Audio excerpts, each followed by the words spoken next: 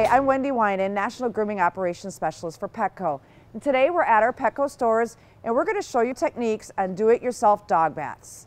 First and foremost, we want to make sure that we keep the soap and the water out of the dog's eyes and ears, and we're going to give you some great tips on how to do this. I recommend that you use a puppy shampoo for your all-purpose cleaning. If there's nothing wrong with him, his skin, he's just kind of stinky, this is a safe one that you can use that's not going to irritate his skin. Also, if it gets into his face, it's not going to hurt him or anything like that. You want to make sure that the water temperature is what we call tepid. It's warm. Use your wrist just like you would a baby bottle to check to make sure it's not too hot. Then from there, you're going to go ahead, and I typically will start at the back half of the dog.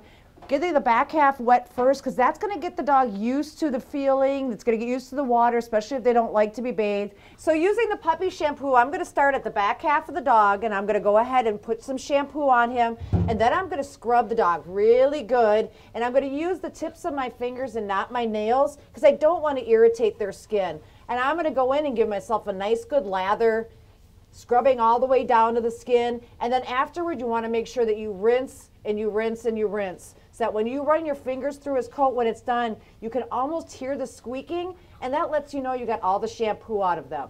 Once you get that done, you're going to take a towel, and they get done shaking because they're going to shake quite a bit, and go ahead and towel them off. I like to start with their face and work my way down the entire body, get all that excess water out of them, and then they're good to go.